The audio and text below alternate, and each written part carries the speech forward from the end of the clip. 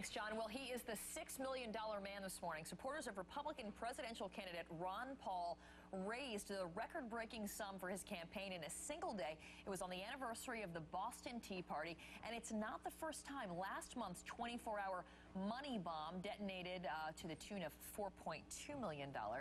Can he translate those dollars, though, to votes? Congressman Ron Paul joins me now from the campaign trail in Des Moines. Great to see you this morning. Thanks for being with us, Congressman. Thank you. Nice to be with you. Well, so we haven't seen this record broken. I think it was after John Kerry in 2004 won already the Democratic nomination that he raised slightly less than the amount you raised in one day. The polling, though, still has you at about 6% of registered Republicans. Those are the ones who say they would vote for you in the primary. There's our CNN poll. How do you translate that money into more success in the polls? Well, you got to spend the money and get the vote out, and that will be a challenge, but we also have to consider the fact that the polls might not be exactly accurate, because we appealed to a lot of independent voters and disgruntled Republicans who have dropped out, who might not have voted in the last go-around, so they're not being polled.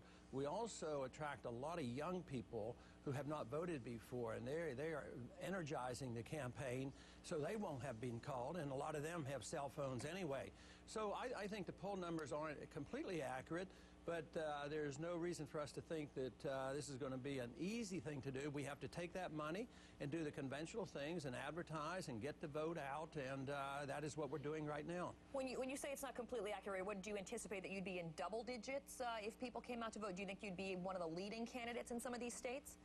Well, it's real hard to say, but I would say we're doing a lot better. I wouldn't be saying that we know that we're in first or second, but I'll bet we're a lot better than they claim we are, because where's the enthusiasm coming from? We had 57,000 people donate on Sunday, and 25,000 were brand new, so there's something very significant going on, and I don't think anybody quite has understood this, but the people are very unhappy in this country, and they're going to be voting differently this time, and that's what this message is telling us. I mean, this is pretty unbelievable, because, you know, on Sunday we raised the $6 million plus, but the next day it seems like people just couldn't even get on. This Sunday we raised another $500,000, and this doesn't cost us anything. You know, we don't pay commissions. Let me ask you I just want to ask you about this, though. How do you then translate that to this well-oiled machine that needs to be up and running in all of the precincts and all of these main early states like Iowa, like New Hampshire? You know, for example, we have Trevor Lyman. He is the man behind some of your fundraising, in fact,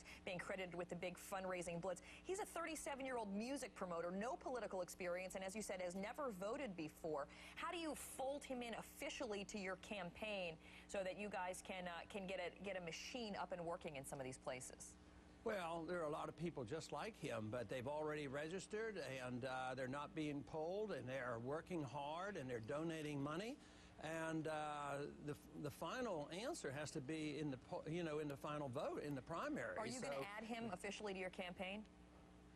Well, you know, I've only talked to him, I think, just once. I don't know him, and he's just dedicated to the views that we express in the Constitution. So, no, there hasn't been any talk about him becoming an official member of the campaign, but he's an official member of this group of people who are disgusted with what's happening in this country, and he's just one of millions, I am convinced. Let me ask you about this, then, because so many of your views and a lot of your campaign is generating support outside of the mainstream. Would you consider running as an independent? I haven't considered that. I have no plans of doing this, and we have this money, we have this momentum. It's so early, we haven't had one vote, so I have no intention of doing that. Why not, though? Why do you want a lot of your views are very divergent from the Republican Party and from the voters that traditionally the Republican Party picks from to gain momentum. Why not consider an independent run? Well, because I think I've been a Republican all my life. I've been elected 10 times. I think the Republican parties used to stand for fiscal conservatism. They used to believe in the Constitution. They used to believe in a humble foreign policy. They used to believe in getting rid of the Department of Education. I would say that maybe the Republicans that are running right now don't fit the Republican mold, and I do. Before I let you go, by the way, you talked about foreign policy. There's an op-ed in the Wall Street Journal that says it's because of your foreign policy that makes you a non-serious candidate in today's terror world, that it really is your non-interventionist that is going to work against you in terms of getting votes. Do you agree? Exactly the opposite is true, because if you don't understand what I'm talking about, terrorism will get worse. Because terrorists come here because we occupy those foreign countries. They don't come here because we're free and prosperous. And if we don't understand that, we can't solve it. But when we invade foreign countries, impose our will on them, and tell them that we're going to tell them how to live, and they see us attacking their religion and stealing their oil, there's always going to be a few radicals who will be willing to commit suicide terrorism against us. If we don't understand that, we cannot solve it. So I say, I have the answers. They're confused. If they don't change, terrorism is going to continue.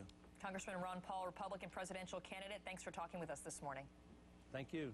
He has such incredible grassroots support. I came into Penn Station last night in the train, and literally at every entrance were Ron Paul supporters out there trying to spread the good word. Yeah, and anecdotally speaking, anytime we have a political quick vote question, it has anything to do with Ron Paul. His viewers vote early and often because